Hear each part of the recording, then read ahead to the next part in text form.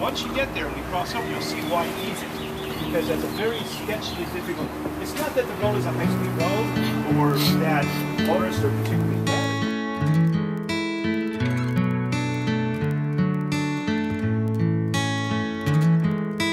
All right, the reason why I'm stopping here, this is one of the intersections that's going to be on the bike plan, or it is on the bike plan, and it's one of the ones I believe was prioritized, if I'm not correct.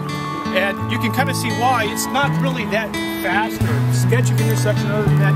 It's just got a lot of places to look at. You got railroad tracks, you got an intersection here, lots of right turners, and it's very difficult, especially for this direction, to navigate. And again, you don't want the most heavily used intersection to be, for cyclists to be like this. Imagine you were in a car and the road suddenly stopped and started like this. Just suddenly disappeared, no signs, no signals, just like, oh, where'd the road go? You know, I mean, it gives you a perspective on what it is to ride a bike. Because if we have a red light, we have to stop, and the road is very crowded, and it's very uneven right there. Fine for a car, fine for that truck right there, but for bikes, it's a little bit sketchy. It's unfortunate you missed this. I'm kind of glad it happened. I'm glad. We were coming along here, we were trying to make a left turn. All of us, everyone in the group, was signaling for that turn. And a car came through here and actually was going to pass us. Now, if you were driving a car and you saw someone signaling on a road like this on a turn, you're not going to go around that car. It's illegal, right?